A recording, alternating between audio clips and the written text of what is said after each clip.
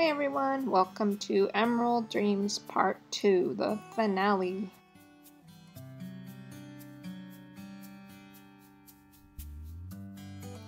You can see I decided to add gold leaf on top of my gold nugget crystal-y area. And what I did here was I just took some clear resin and I laid it down across my gold area. And then I adhered the gold leaf to it using a soft brush. I worked it in between all of the nuggets, nooks, and crannies.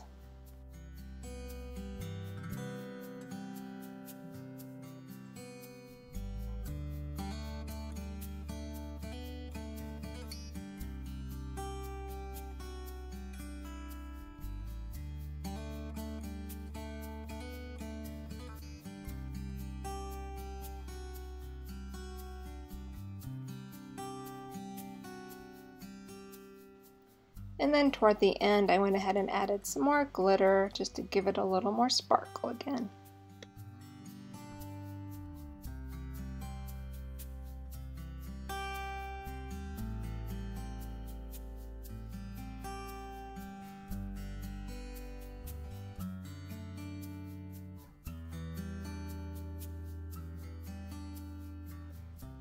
And on this geode, I decided to cover up my clay lines with sparkling resin. So what I did was I just took some resin and I added a lot of glitter to it in different colors. And then when it was really thick, I poured it over the lines of my clay in different colors. And you'll see me adding gold to this section, and I added some sparkly green to other sections, and so on and so forth.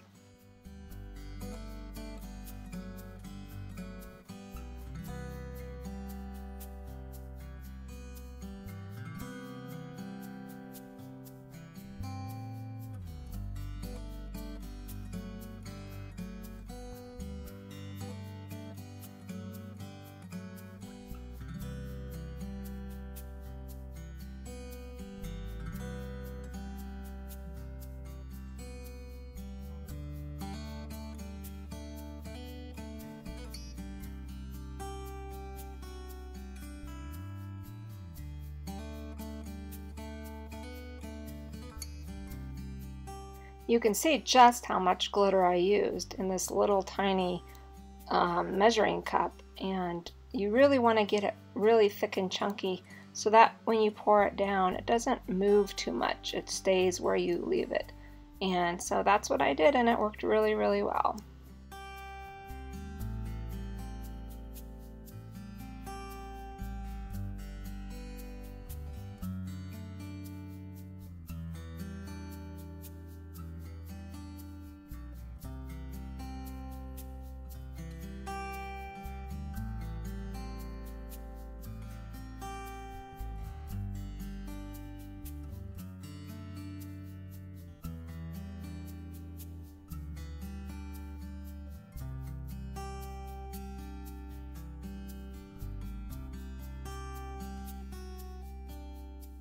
I was really struggling with this one on where to put my paint markers, and you'll see the end result, but I did a lot of erasing and starting over, and a good way to erase those permanent markers is to use alcohol wipes. You can just go over them as many times as you want.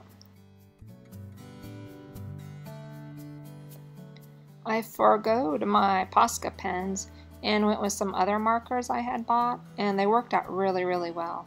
I will see if I can find a link for you to those markers, and of course I'll put all the supplies down in my description below.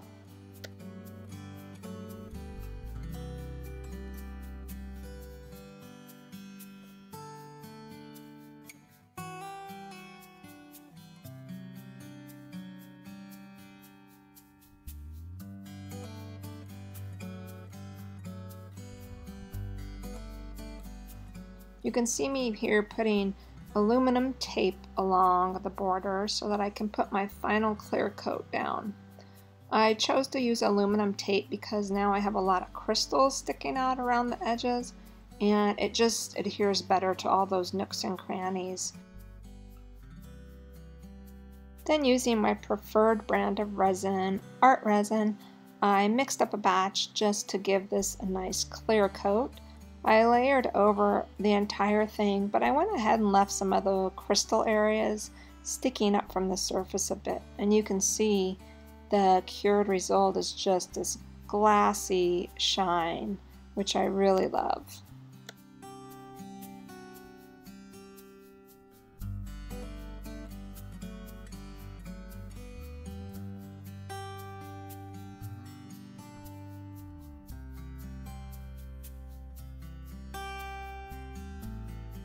And then after about 2 hours, I go ahead and take that aluminum tape off.